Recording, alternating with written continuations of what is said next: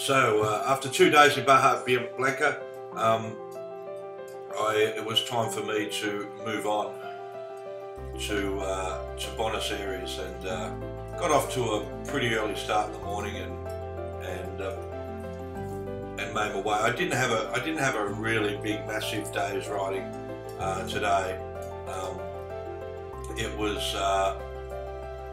still, about 10 hours, but I had plenty of, I took my time. I had like 2 to 3 hour break. Pull up and, just stopped at some nice little places along the way. And the first part was pretty cloudy, and then it got, then the weather picked up as the clouds lifted. But it was a really good ride. These sort of roads I liked a lot better than the big highways. Even though there's a lot more traffic to contend with, just a lot better, more fun to ride, but it was pretty barren for the first hour, 2 to 3 hours, and then started going through some towns, and then Buenos Aires sort of springs up when you're pretty quickly. You go through an industrial area, and then you're basically in the city. Really, Buenos Aires is a beautiful city. If you ever get a chance to visit, I highly recommend it. 4 to 5 days is probably enough to see all the things you'd really want to see. Because there's, unless you're going to go across to Uruguay, there's really not much around. Montevideo in Uruguay is pretty cool too, but there's not much around other than that. So you go outside of the city, and you pretty much get into the country pretty much immediately. Big city, port city. Beaches, so you've got to go south to get to the nice beaches in Buenos Aires. I'm sure there's some nice ones north as well. But I was still having issues with my fuel a little bit. It was, with each new tank it was getting better, but my fuel pump had pretty much it just didn't deal with that bad fuel, and aside from taking it all apart and just giving it a really good clean, I just decided to replace it. It's not that expensive when I got back to Miami, because it's just one of those things you just don't want to have issues with, and can be dangerous if it, if you're accelerating and overtaking someone, all of a sudden it fails on you. But once I got to Buenos Aires, I had quite a few days of planning to do. So I had to organise for my bike to be flown back, and I couldn't really book my own flight until I definitely had because when your bike goes from Buenos Aires to wherever you're travelling to, Eric went to Africa, one of the guys I met up with in Buenos Aires who I'd met on the Star Rat. So because you've got to basically deliver your bike to the airport basically 1 or 2 days before it's due to fly out. So you've got to basically get all your paperwork organised. Again, you've got to pay cash, which is like, it's the equivalent of like $1,700 US cash. And Argentina is a nightmare to get cash. I actually had, I used to carry about $800 US in cash on my bike in different parts. Just having some spare cash here, there, and everywhere in different bags and stuff like that. For me, that was pretty important, just in case for any emergencies you had, get out of travel cash. If you needed to get repairs or something like that done, and you needed parts or anything like that, you needed cash. But Buenos Aires was just a nightmare, because basically you could withdraw the equivalent of around about $220 a day. That was all US dollars a day in Argentinian pesos, and it was just ridiculous, So basically I had like 3 or 4 cards, and I'd take 200 out on one, and then go back to the bank the next day and do the same thing. So for 3 days I just basically did that, because they only accept cash. And I'll give you the exact figure in the final video of how much I paid. My bike weighed just under 300 pounds, 300 kilos, sorry, with all the gear on it. So you know, you get charged for that. Like the BMW 1200, so probably about 310 kilos. Sorry, pounds, sorry. 300, no, kilos. 300, yeah, 300 kilos. So you, yeah, so you've got to basically, you pay by the pound and by the volume.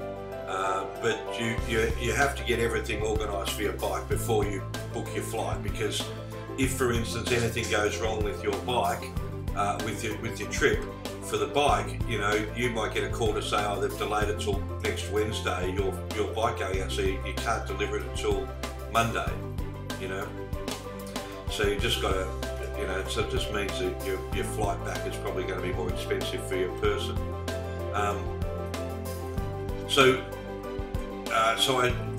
That's pretty much all I had to do in Buenos Aires, was organise all that, then organise my flight, and then I also had a power core, Anchor power core, which is a big 5 kilo battery, and I should have put it on my bike, because when you deliver your bike, they tell you that you can only have your riding gear, like your helmet, your jacket, your pants, your boots, all of that, and your equipment as far as your tools for your bike, you can carry all of that, and you're supposed to have like hardly any gas left in it. I probably had a gallon of gas in mine, and they didn't bother asking me to bleed the tank or anything. They just said fine. So the trick is to if I was to do it again, I would have put my battery on it, because the battery cost me $300. It's a $500 battery. It cost me $300 to ship it back, because no one would take it. So the thing about it is, it was either, I had to make a decision, either leave the battery there and just give it away to somebody, or try to sell it. I wouldn't have a chance of selling it. Leave the battery there and then buy a new one here, because I really love the battery. It's a pain in the backside that it's 5 kilos, and I'll give a review of it when I get back. But it's just fantastic for camping, for when you get, just for even getting into a hotel. I would just take the Anchor power core battery, plug it into the thing, and then I could charge all my devices off that. I didn't have to worry about plugging in a computer and getting a pissy little charge from my computer. I basically plugged the Anchor power core in. It had fast charging as well. So, you know, there's only a few modifications I'd make for the next version of it if I was Anchor. Obviously trying to make it lighter, denser, and but the same amount of power. They don't need more power with it. They just need it to be lighter, probably a little bit more compact, and then have some wireless charging on it as well, so you can just put your phone on top of it. It would be a smart move for them as well. But all in all, a fantastic device, and I would have bought another one if I got back to the US. So that was going to be another $500. So the decision in the end, I would have preferred to only pay like $100 shipping, but I had to pay $300, and you know, everything's pretty much a rip-off in Argentina, and everything's got to be cash. Even with the big dealers like FedEx and all that sort of stuff, they want cash. It's just ridiculous. And you'll find that all your hotels in Argentina, if you go through booking.com or anything like that, they'll have you pay at the hotel, and then they'll always ask for cash, which is a pain in the backside. For smaller Airbnbs, you have to pay cash anyway, you know. They just want that. But it was quite a pretty little ride, and now I'm getting pretty close to the city. You basically come through Rise and go over a couple of bridges, and then you're pretty much getting into the city as you go down. So it was a pretty cool ride. But yeah, so Buenos Aires was all about getting organised to get back to Miami Beach, and get everything in line, and just get rid of stuff that I don't want anymore. Making sure that I've got I ended up buying 2 bags there as well, so I could put all my gear into 2 bags, so I didn't have to pay an extra $100, $150 for the extra luggage. So I thought, if I have to pay that with the current situation I was in, this is Buenos Aires now. if I have to pay that with the current, I might as well buy another couple of bags. So I bought a couple of bags for the same price, a couple of waterproof bags. Got a pretty good deal. Got 2 of them for $160, $170. And they were really nice bags too, National Geographic waterproof. And they were big bags, so I put all my gear into those 2 bags and then had my backpack. So I was allowed to put my tank bag on the bike, all my, I was able to put all my tools on there. I should have put my camping equipment as well.